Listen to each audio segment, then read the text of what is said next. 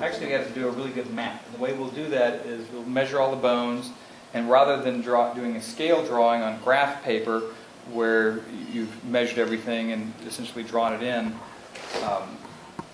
reproducing it in a smaller thing, we'll just take a full piece of acetate and we'll draw it on the acetate. So you do a huge map. So it's 1-to-1 scale.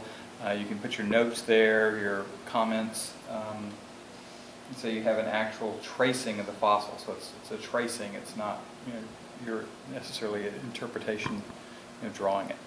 So in order to get the specimen out, to get the information out, you're going to destroy the site. So all the things that came together to create this was a unique event. It can't be reproduced in a lab, and if you can control as much of the information, get as much of the information from the specimen you can, so not just the specimen itself, but how it was deposited, the position of the body. If you can document all of that, then of course it helps your science and it helps you interpret what happened. So, you want to preserve the body, the crime scene, exactly as it lay in the Cretaceous stream just before it was buried, the sand, because someone has messed with the body. It's abundant evidence somebody went into the torso, twisted the vertebra around, pulled out some ribs, flipped over other ribs.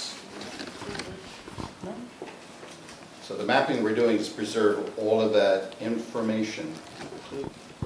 Compared to the early Permian. So if you have a very accurate map and you take everything out very carefully in blocks, it's very easy to know where it goes. Whereas if you just shovel everything into, and you see this happen with a lot of people that will find a fossil in their yard or in their property, or they just shoveled it into a box. Well, things break up.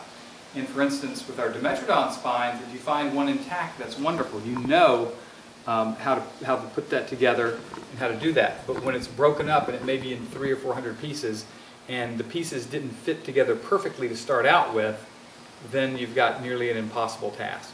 And that's also when knowing the anatomy of animals and of the particular dinosaur animals is very important, because you can recognize oftentimes fragmentary bones for what they are. So you can tell, exactly where in the skeleton that went. You want to record the position of each bone as they lay in the sediment, because that's a clue to who and what chewed on it, messed with it, jumbled it, pushed it, pulled it.